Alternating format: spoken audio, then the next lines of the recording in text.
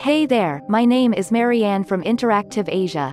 In the next minutes I will explain you how to start and use OptiTUIO together with a TUIO sensor. The procedure is the same for other sensors. So if you have any other supported sensor, you can use this tutorial too. First, I will open the OptiTUIO folder. In this folder you will find 3 other folders.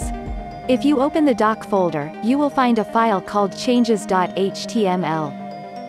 This file shows you our latest release notes, bug fixes and new features. The readme.html file shows you the system requirements and supported sensors. Let's start and double-click the OptiTUIO calibration file.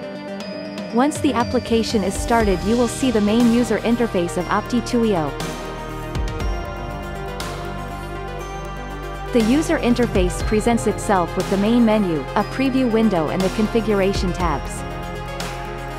Click Help, then Install License, and navigate to the license file which you have received from us. Make sure that your sensor is connected correctly to your network. If you can ping the sensor's IP address from your machine which is running OptiTUIO, then you're ready to start with the calibration process.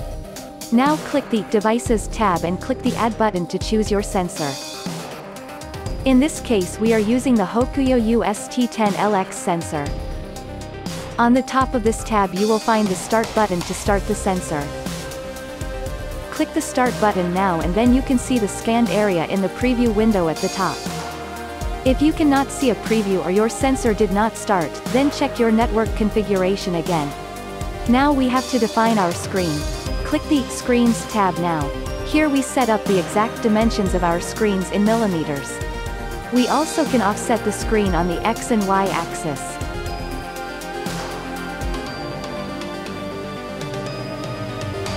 Now we go back to the Devices tab.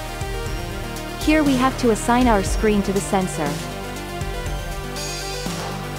Depending on where your sensor is placed, you can flip the position of the sensor on the X and Y axis. There is also a setting to adjust the roll or rotation of your sensor relative to the real screen. Once you are satisfied with your calibration you can go into the Outputs tab to assign your desired output. We are simply using the mouse output to control the mouse.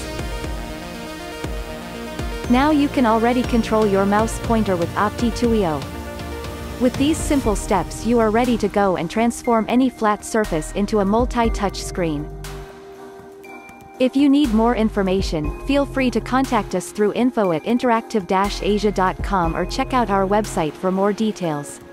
Thank you for watching and talk to you soon.